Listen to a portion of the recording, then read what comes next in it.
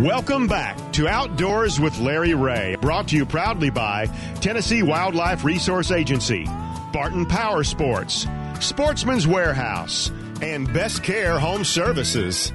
Hey, good Saturday morning. Welcome back to Outdoors with Larry Ray as we talk outdoors, the fastest 90 minutes in outdoor radio programming in our 18th year, and this being the fourth Saturday. Of course, that means the bonus Wong as he appears for the second time in 1 month. Good morning, everybody. There he is. He's got on his Lew's cap over there. He looks very dapper. And then, of course, Vanishing Paradise has got on his Rattletrap shirt. Rattletrap. Yeah. Yeah. The year you were born. The year you right. were born's on the front of it, too. 64. I was not born in 64. I'm not that old, brother. I'm just checking on you, making sure you know the age and everything. He's a baby. We've aged him before. He is a baby. Yeah, Bill Cooksey, of course. Bill Cooksey, the 12th, and everything else. Hobbling around here. Injury. I saw his injury on Facebook, and I swear it was on the other leg on Facebook, and now it's moved over to. It was always on the right leg. I promise you. It better be on the right leg, yeah. right? Okay. It's on the correct one too. Yes, appreciate Bill being here too. Thank you for being with us. And opening season, the deer season for gun started last weekend in Tennessee. A lot of you Mississippi folks started hunting also, and of course over in Arkansas they have such goofy seasons. I never know when it is deer season in Arkansas, but. We've talked a lot about on Outdoors with Larry Ray, and Bill will verify this from the environmental job that he has with Vanishing Paradise, that conservation and things along this line. Chronic wasting disease has been a hot subject that we've mentioned many times.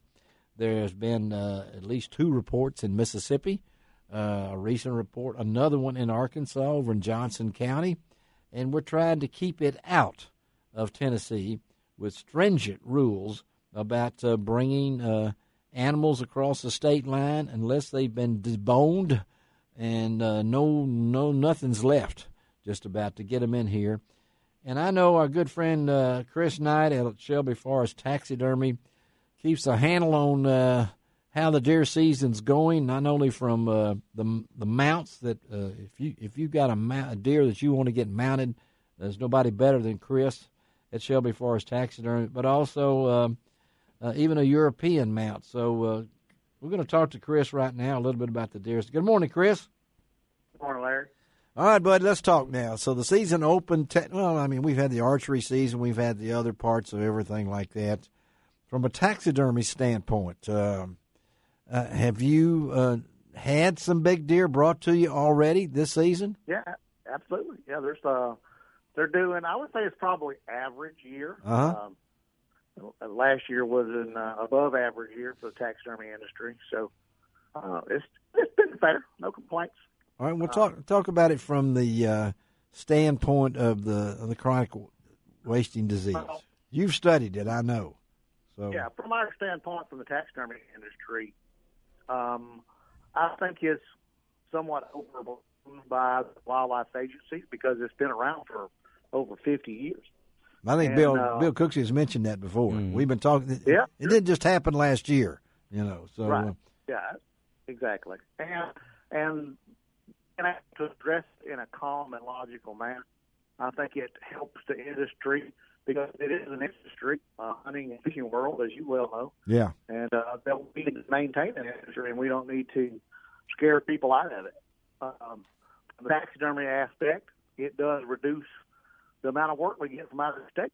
Yeah, it does, doesn't it? I've got many calls from Mississippi and a few from Arkansas and some from Missouri that I had to turn away and have them process the mounts in that state. And so you lose income from that aspect. And I'm sure some processors are in that same boat, that a lot of them that got stuff from Mississippi and Arkansas, they can't process them here anymore. Can't do it anymore. Yeah. No, sir. And from the, and I know you have customers that not just from Tennessee that have been bringing you their mounts for many years. You've been in the business how long? 15 years. 15 years, and so you've seen this and known about CWD, and then we tack on these restrictions. I know from my friend Scott Stengel at Stengel Brothers, where I take my deer, out near Somerville on Highway 64. He has been forced to raise his prices. He's also been forced to give up doing European mounts, and now sends them to you. So talk about that. Well, the European mounts are become a classic, and it's less expensive than doing a shoulder mount. And there's a lot to be said for it. It gives you the skull and the head, and a lot of memories with it, with a less expensive part of taxidermy. So. And you're doing them. You're still doing them. Yes, sir. Oh, absolutely. Yeah, we do. So what do you tell the people when they're going to bring one to you? There's not a whole lot of prep work with European mounts. They can just remove the head from the deer and bring the whole thing, and we're good to go, and we take care of it from there. You take care from there. And this has got to be in state, though. That's correct. That's correct. From state of Tennessee. And that's coming out of state, you would have to have the skull clean ready. Remove the brains, with those. Yes. Eyes. Yeah. It's almost like they got to be operated on when it comes down right to it. So, yes, sir. Talk about a lot of misconceptions or misinterpretation of the life of a taxidermist. Why do you do it? How did you get into it? And is it a losing art? Are there young kids out there? What do you tell? Because you're an artist. I mean, I know you believe that, and I believe you are in what you do. So talk about that as a taxidermist. Well, I think the country as a whole. You're kind of breaking up on us, Chris. I know the audience is trying to hear exactly what you're saying. I don't know if you're in a location that you can stick your head out the window or something else.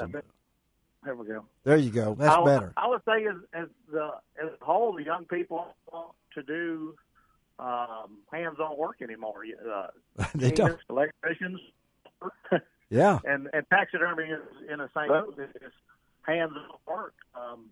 It does require a lot of dedication to it because it's a lifestyle more than it's just a job. It is, isn't it? We work 7 days a week this time of year, and it's you work late hours, and you're hunting and fishing time that you do. If you love the outdoors, your time outdoors is greatly being a taxidermist because you're taking in things at the peak of the hunting season. So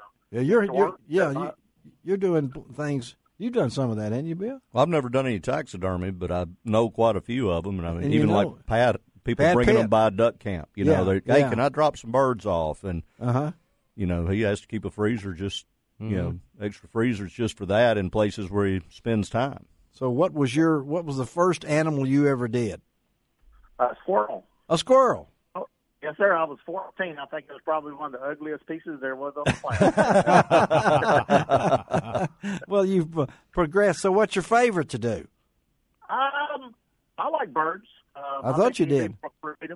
You can be more creative with them and recreate the life of the bird and a lot more action in it than you can with a deer head or and I like mammals also that you can, like bobcats and coyotes, that you can put them in an action scene and make them look lifelike. That's the whole goal, is to recreate the likeness or life of the animal. Well, have you ever turned down anybody with a certain critter they brought you? No, not really. I've done some strange things over the years, but I try to be helpful with everybody. Okay. Do you do dogs? Not anymore. I used to do. I thought you did. Yeah. I there was a taxidermist in Arkansas that I once met that when you went in his store, he said, "We don't do humans," and that was on a sign on the front of his door. And I said, "Okay, I understand that," but the passion is there, and so the deer season, the big mounts. What's a big deer that's come to you? I would say a 180 class. A what? 180. A 180? Yes, sir. Oh, okay. That's nice. Pretty nice deer. That's a nice Imagine deer. what he'd have been next year. Well, he might have been. He might have been 7 years old too. He might not have made it to next year. I got to look at that too. I can't see his teeth from here. Yeah. You know, so it does that thing. Hey, Chris, thank you, buddy, for talking with us, folks. Give them how to get in touch with you. Where are you located? You can call us at 91493-8370, or visit us on the web at ShelbyForestTaxidermy.com. We're also on Facebook, Shelby Forest Taxidermy. That's it, buddy. He's the best. Go to Chris Knight. Thank you, Chris. Okay. Thank you, Larry. Have a great one. All right, Chris Knight. Life of a taxidermy. I'll never forget. I went with a guy this taxidermist did it in his kitchen, and I went with this friend of mine. Grief. Yes, it was, and so we walked. This guy was cheap. I was with, and so we went in there and we knocked on the door. And he said, "Come on in," and he was in the kitchen working on it, and I assume that was his daughter making out with some other man on the couch in the living room when we went in. And I said, and it smelled awful in there. I don't know if that was them or working in the kitchen, but there's a lot of, I don't think there's as many maybe today as there used to be 20, 30 years ago. No, there aren't. The kitchen taxidermists. Yeah, there was some half-wit taxidermists in every small town. There was. And I mean, they all had a shingle hung out. They did, and they had a business card and it always had blood on it. Do your ducks for $25. Yeah, that's it. You must have been the same guy I was. Yeah. I'm going to go tell you about who that guy was. All right, we're going to take a break, come back, and we're going to try to go to Kalamazoo, Michigan, and talk to the one and only KVD.